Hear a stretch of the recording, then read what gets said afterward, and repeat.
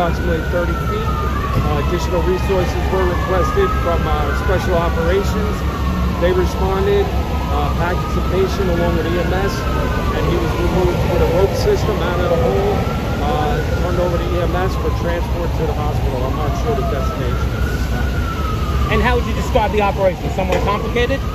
It was a complex rescue, but we had multiple units here. They worked in concert, and everything went very smoothly. And what size hole? Did you have to dig or do a special it's a short construction site with a whole bunch of rebar involved and everything.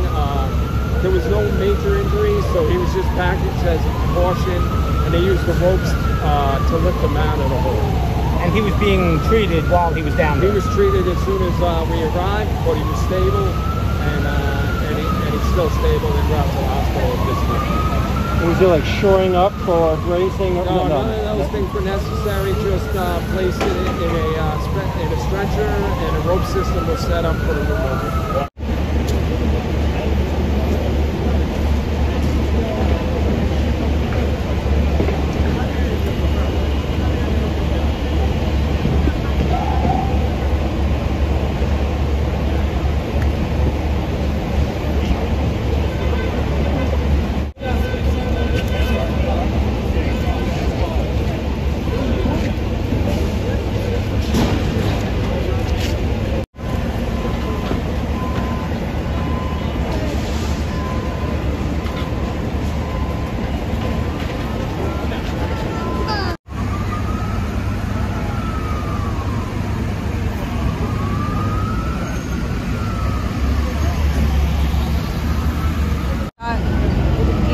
Called the Jaws or something, that the fire truck that lifts people out of accidents.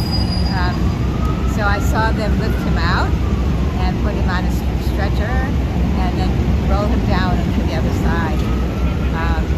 It's so, on one hand, so incredible to see these people working in such a beautiful, loving, caring, brilliant way with all these great tools.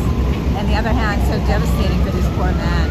And when you saw the gentleman come out, did he look visibly hurt, or was he seem okay? It's really hard to tell. He seemed okay, but he didn't move or anything. He just was lying there, so you don't know. And in all the commotion, what did you feel? What did it make you feel like? Well, to me, it's really, really sad. First of all, well, this is my neighborhood, and so there's always something happening here. You see all this, and I pass this site every day. It's so sad. There's a man working so hard to support his family.